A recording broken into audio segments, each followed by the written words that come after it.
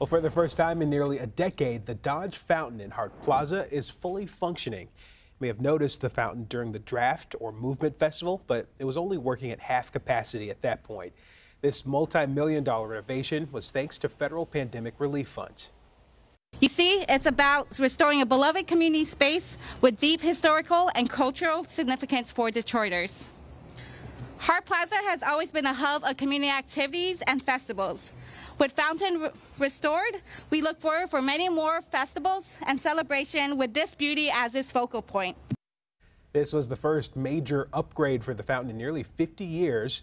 The restoration of this public art piece is said to be a symbol of Detroit's recovery along the riverfront.